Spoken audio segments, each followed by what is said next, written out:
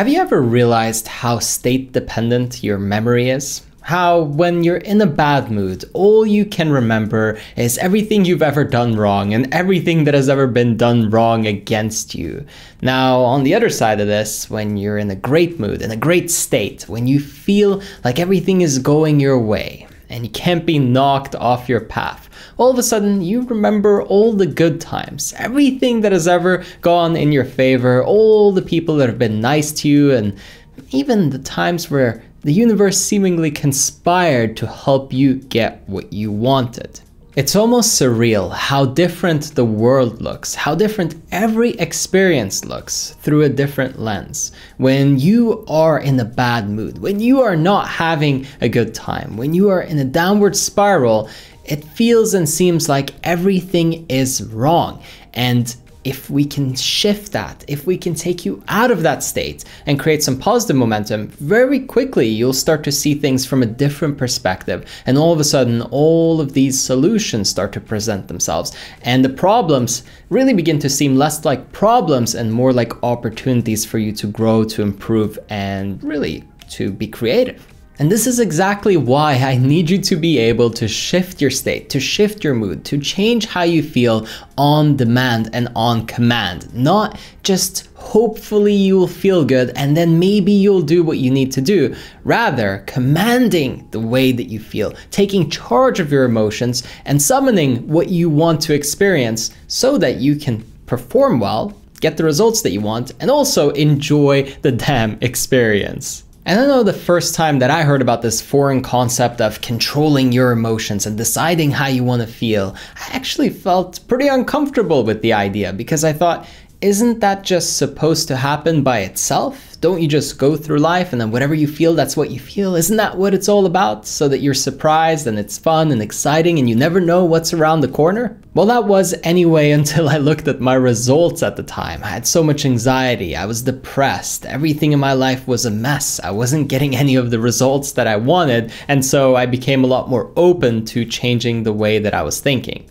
And with that newfound perspective, I started practicing the art and the skill of really mastering my own emotions. And when I did lower my anxiety levels, when I did increase how excited I was about my life and the goals that I had, when I started to feel really engaged in my day-to-day activities, all of a sudden my performance and my results skyrocketed. Now that's just me, but I've also seen the same exact thing happen to over 800 clients that I've worked with, family, friends who have implemented this, my loved ones, and really I couldn't give you enough emphasis on how much of a difference it makes when you are able to control how you feel a little more even. I'm not talking about every second, every minute of the day, but when it's time for you to really perform or when you need yourself to just shift out of that negative spiral, that negative state so that you can do what you know you need to do that will help you get to where you want to go to,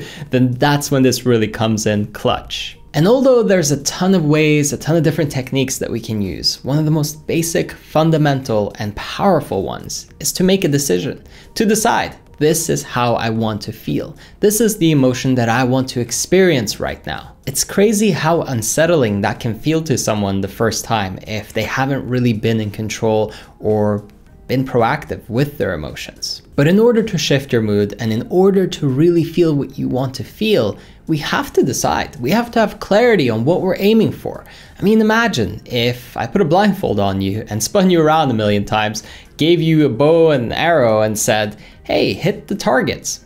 What are you gonna do? Shoot and maybe you'll hit something, hopefully not somebody, right? So if you're not even sure about what you're aiming for, if you don't know about the state that you wanna shift into, if you don't know what mood you're aiming for, then how are you ever going to expect to hit it? Let's say you have an important meeting coming up, or you're gonna perform on stage, or you're doing something else that gets you kind of nervous. You could decide that you want to feel excited instead. Those are very close, and it's not a big leap from one to the other. In fact, the reverse happens accidentally to lots of people. They're excited about some big upcoming event or something that they're gonna do, and it's a little bit stressful, and all of a sudden they start thinking, well, what if I mess up, and what if it doesn't go the way that I want to? And before you know it, you slipped from excited to nervous. But to go the other way, just imagine the opposite. Imagine if things do go your way. Imagine how it will feel, and really embody that. Not just this little slight, oh yeah, it would be so great, okay, now I'm gonna move forward and forget about how it would feel.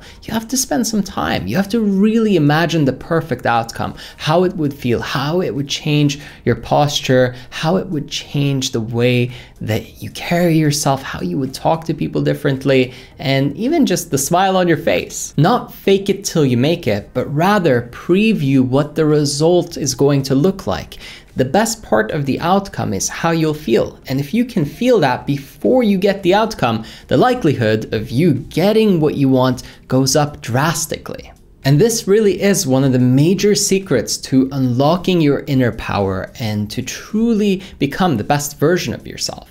But if you want to ramp it up and make it even a little bit more powerful, what I would recommend is that you take some time to remember memories that you have where you felt the way that you want to feel. Once you've decided on the emotion that you want to experience, the mood that you want to shift into, then you can start to think back to times where you were feeling like that, you were in that state. And all of a sudden, what that does is creates a positive upward spiral where you start to remember all the times where you felt that way. Again, a little bit of emphasis here on taking the time, not just 30 seconds, give it at least a few minutes to really get into it and to remember.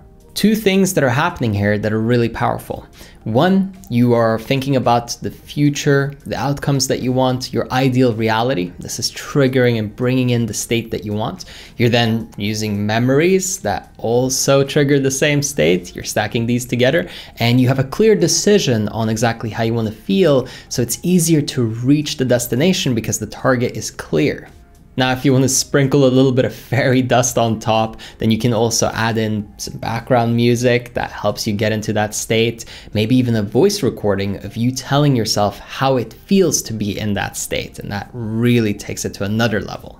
And if you want a little brain hack to go with this too, record yourself when you are in your most desirable mood or state and take that moment, capture it, at least in a voice memo, but even on video, just film yourself on your phone and tell future you what it was like to be in that mood and tell yourself exactly what it feels like. Because if you can do this and capture it well, then you can just come back to this recording and it will trigger you and bring you back to that moment. Now, for perspective, I really want you to take a step back and realize how much of an impact this will make over time when compounded. If you just do it once, unless it's like a really important situation, it won't make that much of a difference or impact in your life. But over time, if you continue to practice it, if you go from your dominant emotions being fear, anxiety, nervousness, any kind of resentment, to being positive,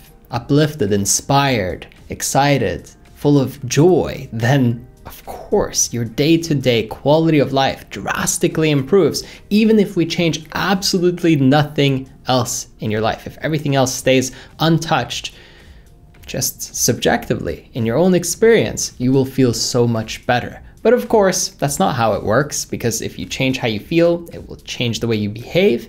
And when you shift your behavioral patterns, your results start to become vastly different and your life very rapidly improves. Hopefully this has been helpful to you, but if you want to take it even a step further and you want to work with me personally, one-on-one, if you want me to guide you and support you and hold you accountable every week to really help you become your best self, then I invite you to jump on a one-on-one call with me. All you gotta do is hop over to erafael.com. The link for it is in the description. And over there, you can book a one-on-one call with me.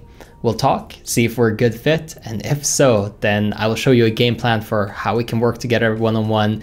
And of course, if we do so, I will be personally responsible for helping you succeed. Again, if you want to take advantage of that, just go to erafael.com. Link is in the description, like I mentioned.